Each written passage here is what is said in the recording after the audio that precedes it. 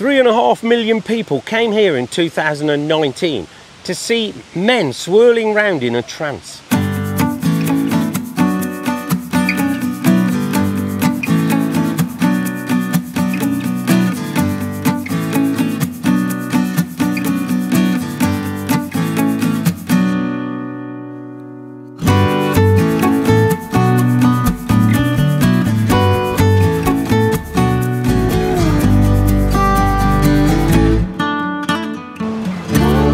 So this is the lovely city of Konya, home to the world famous whirling dervishes, and often thought to be one of the more conservative and religious cities in Turkey. It's in central Anatolia, south of Ankara, and it has a population of over 2 million people. There are huge universities here, just like other cities in Turkey, and millions of people come here every year. So let's have a quick look around this lovely city. Konya is a mix of old and new. The centre of the old town still retaining its Turkish culture and traditional shopping streets, while just outside developments give Konya its modern uplift.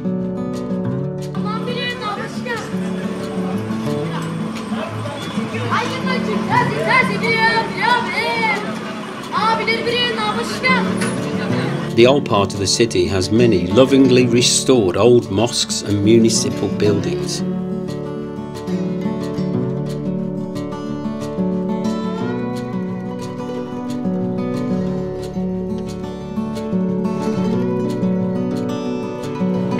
Me and Trudie just love streets like this. This is what we regard as the real Turkey. Beautiful, and everything's so cheap. And the people here are so friendly. They keep coming and asking us, oh, where are you from? Welcome, you know, Hoş geldiniz. Perhaps it's your hat. No, I don't think so. Fish in the streets, look at this. Wow. Ne kadar bunlar? 30 TL. 30 TL tanesi. That's about £1.40. You can't beat street food, just sitting here in the street eating a palamut sandwich, which is beautiful. Actually reminds me of Galata Bridge in Istanbul. It's the same sandwich. Brilliant. And only 30 lira. That's £1.40. It's delicious. Lovely. No, you definitely don't need a chicken feeder. I know, it's a look, and I think that's all right. On the outskirts of the city, there's a lot of development going on, with new houses and shopping malls, but it all looks like it's being done quite tastefully. Except for the rush hour, the roads here are relatively calm compared to many other cities that we've been to.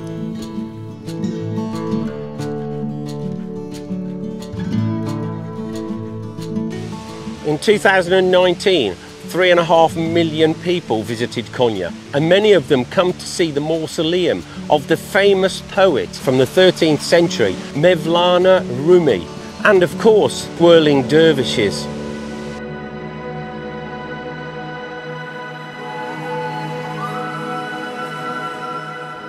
Rumi's mausoleum is a very moving place, and it's easy to see from the people visiting here. He still has a huge following, and his legacy lives on.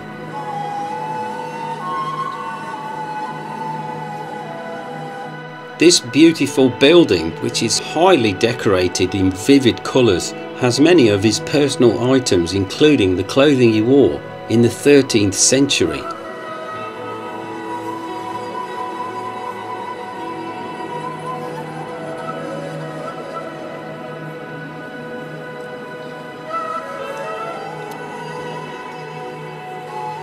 Of course, this is not just Rumi's tomb, it's also the room of his family and any poignant people he was involved with.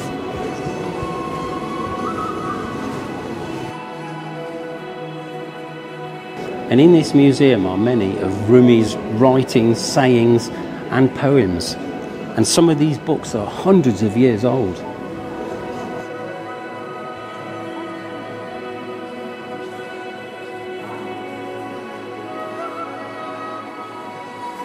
Rumi made famous the Mevlevi order of Sufism, a form of deep meditation or trance that we know today as the whirling dervish. It is said that this trance is only achieved by those totally devoted to God in a whirling dance which is called the Sema.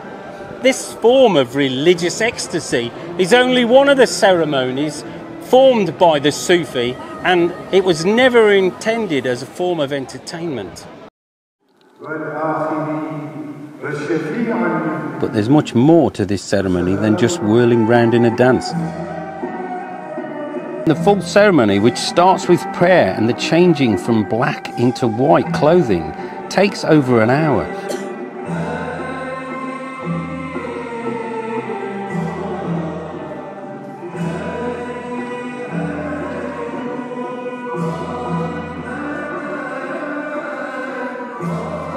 It's their foot technique which gives the appearance of them floating through the air, and it takes years to perfect. And it's performed for tourists a few times a week, usually at the weekends. It's a good idea to check the website, as the times and venues can change weekly. You can book online or pay on the door, and it's a very reasonable price, only a few pounds.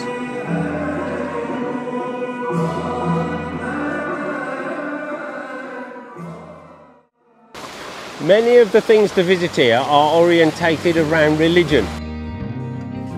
Most are turbe or tombs, like this one of the Seljuk Sultans.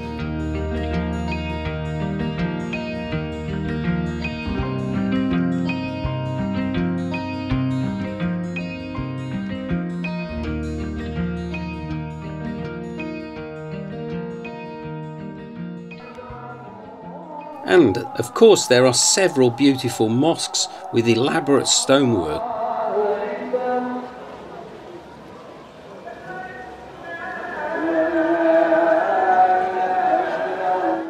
Like the Aziziye Mosque with its stylish minarets and gold leaf decor.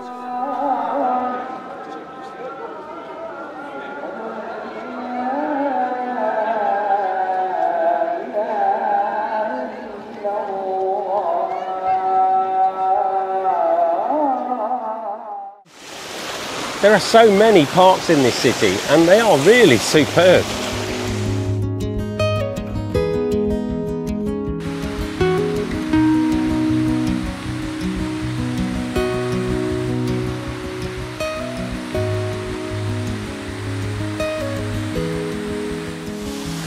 In the last 30 years, there's been huge changes here, and the town planners have done an amazing job.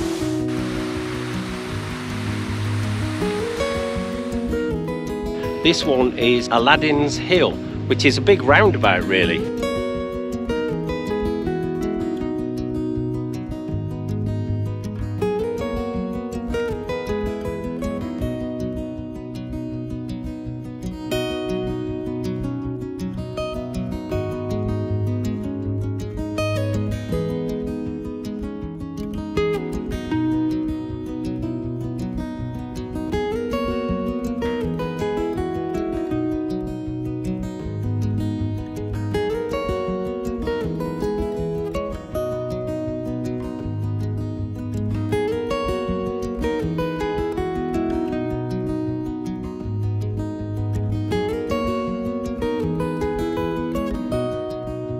So apparently this park was given to Konya by the Japanese as a present.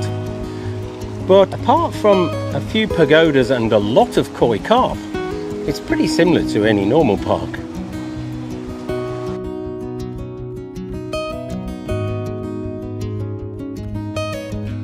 But there is one park here that is full of butterflies.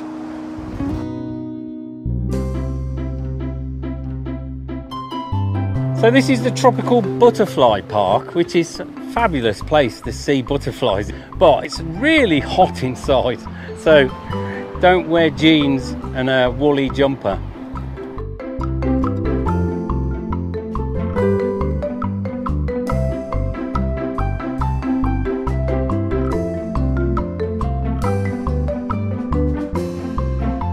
This place, which is really called the Tropical Butterfly Garden, really has a beautiful garden with several huge species of butterflies in it.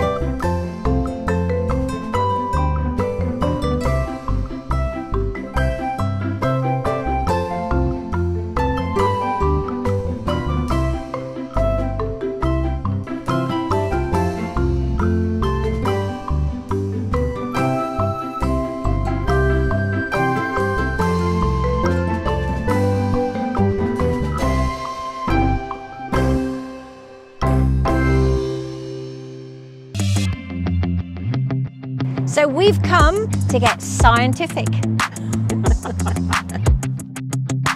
The Science Centre, which is another space-age building, is really suited for kids, which was perfect for me. So it's basically an air gun, isn't it? It's like a gun. Oh, it's quite powerful.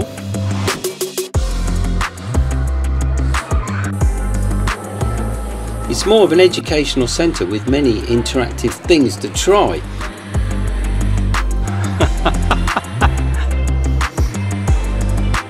Hey, perhaps you should have me like that, lovey.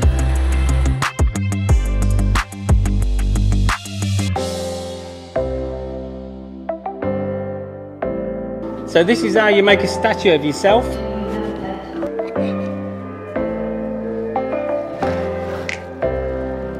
How's that? Right. Push the belly in a little bit.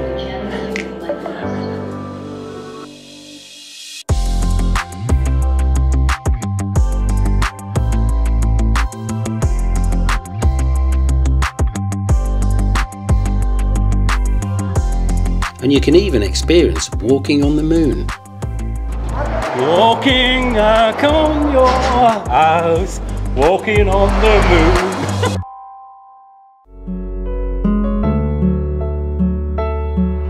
moon. This is not a very big museum, but it has got some fabulous stuff in it, and it's free.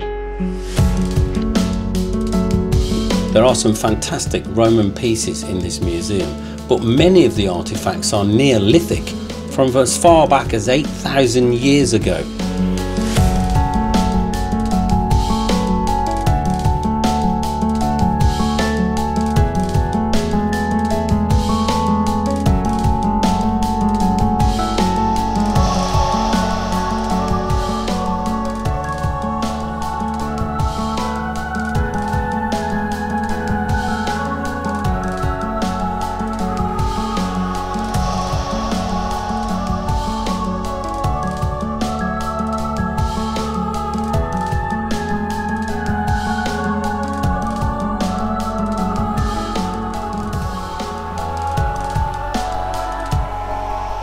Konya Archaeological Museum might be a small museum, but it's got some fantastic items which come from a place called Çatal Höyük, which is one of the most important archaeological sites ever found. So this is a replica house of the houses they found here in Çatal Höyük. They're some of the first houses they've ever found other than a cave. And of course you can see by the paintings on the wall, they're very similar to old cave paintings. And another thing that's very unusual is the people from Çatal Höyük, thousands of years ago, actually buried their dead in the floor of their house. And that's what they're portraying here.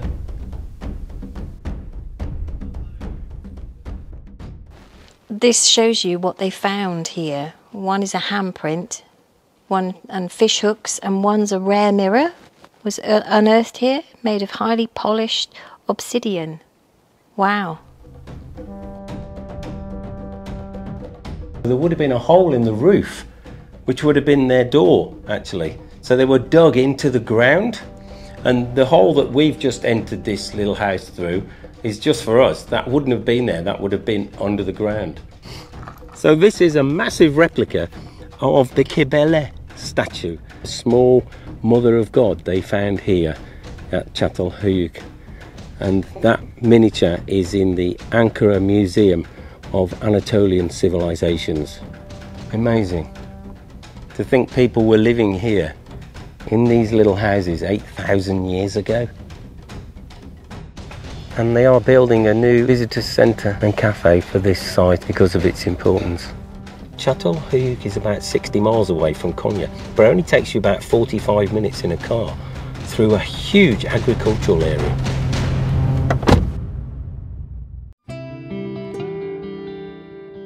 There's a lot of museums in Konya, and this one's quite an unusual one. This is the Panorama Museum.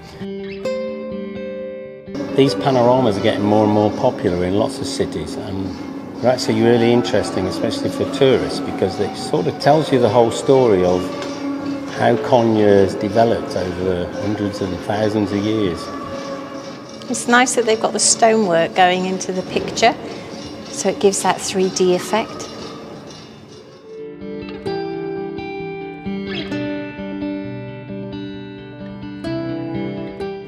And there's an art gallery here too with some fabulous paintings.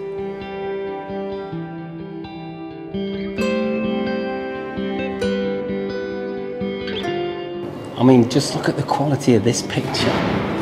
It's fantastic. And in the garden are these miniature Mevlana lodges, which are from all over Turkey and Cyprus.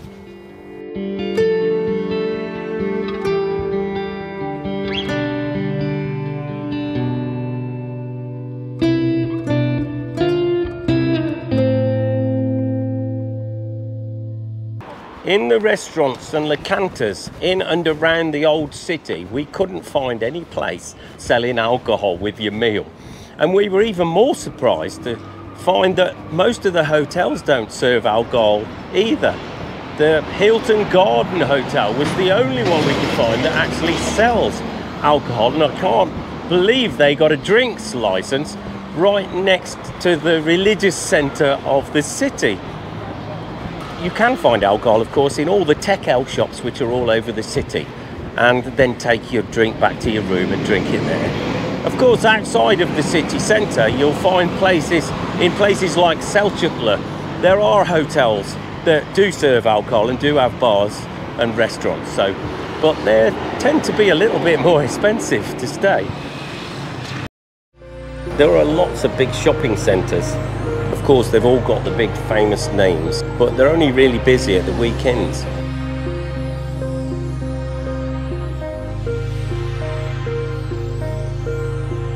So most of these shopping malls are very similar, except this one's got a fabulous restaurant right on the top of it. So we've come to this Kulisini restaurant, which is on the top floor of this tower, of the Kuli Tower, which is 42 floors up. Direbas. Number one. It's going really fast, isn't it? Yeah, and you can't see. I thought you'd be able to see at the view. But you can't feel anything, can you? You can't tell you're moving. I can feel the breeze on my feet.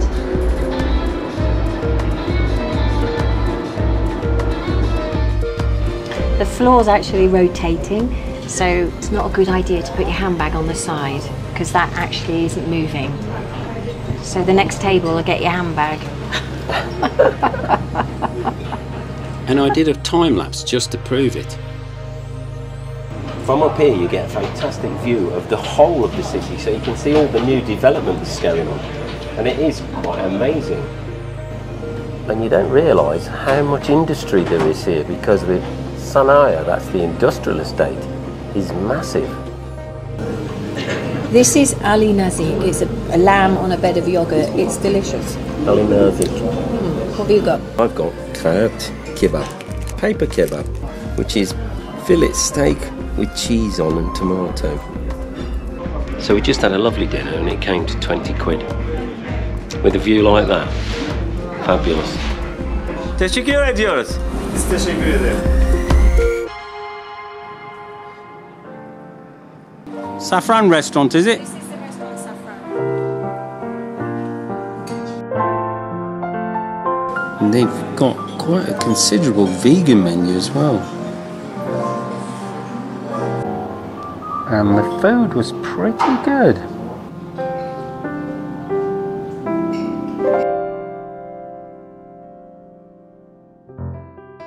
All the cities in Turkey have a monument of Ataturk, the founder of the Turkish Republic. And in one street leading to this monument, there are several lovely buildings. Even BİM, the supermarket, is in one. And Ataturk stayed in this lovely house many times. Behind me is the Ataturk Evi Museum, but like most museums in Turkey, they're closed on a Monday. So of course I had to come back on the Tuesday. So Ataturk actually came to this building more than 13 times.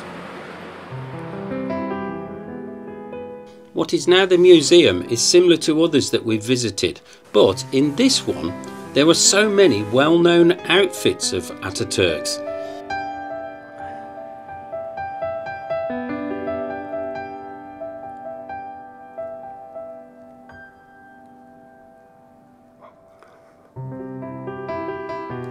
And his very famous fur-collared coat, along with other personal items and gifts.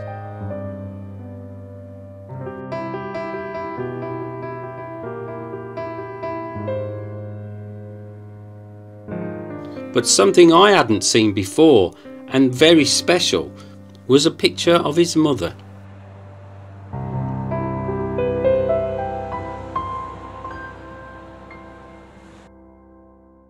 So what about hotels?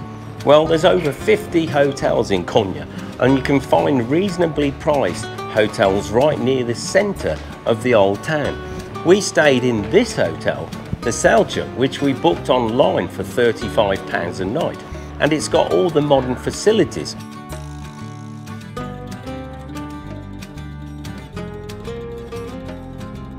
Including an underground car park, garage.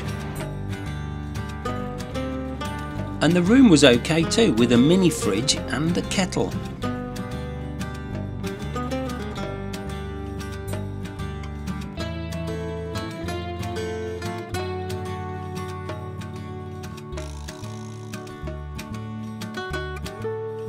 And it's just a 10-minute walk to the Mevlana Museum.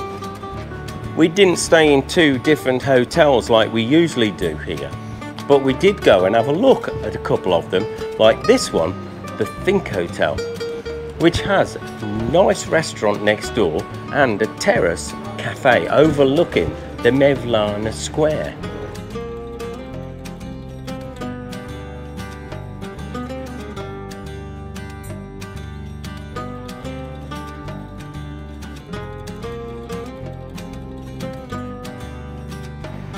And the Bablin Hotel, which is a boutique style hotel which has classy rooms and a lovely breakfast terrace.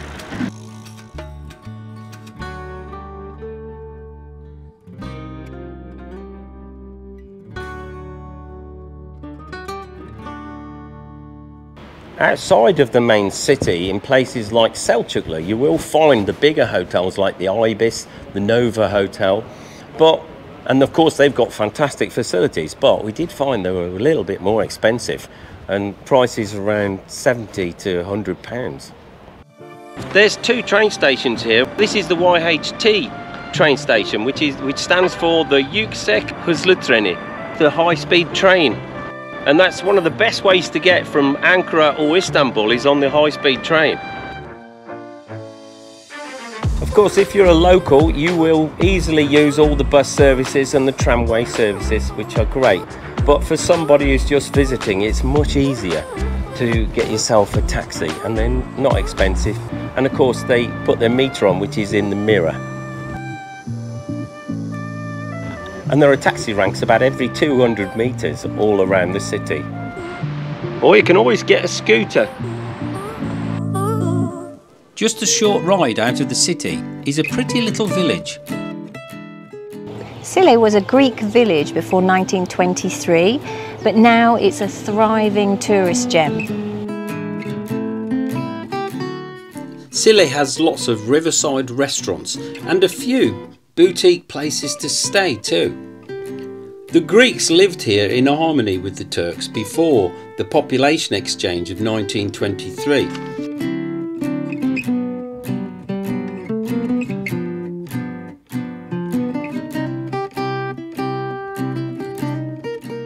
And the village houses have mostly been beautifully restored, including what is now the museum.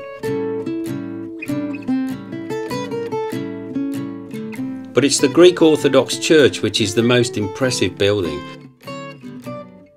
with its beautiful interior.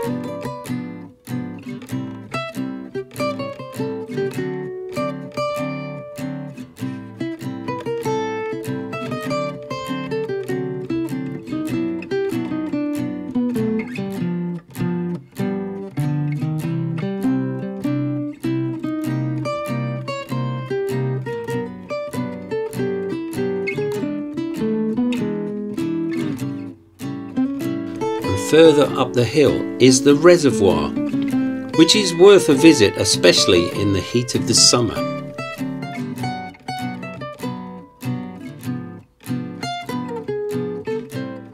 So is Konya the most religious city in Turkey? No, it might have been 30 years ago, but if you look around, the people, yes, they wear a bit more conservative clothing to places like Fethiye and Antalya or Izmir, but apart from that, and you can't find alcohol in bars and restaurants, it's no different to any other city here in Turkey. So that's it from here in Konya. Don't forget to like, subscribe, and hit the notification bell so you don't miss where we go next. Thanks for watching. If you like this type of travel documentary, click one of the boxes and watch another of our travel videos.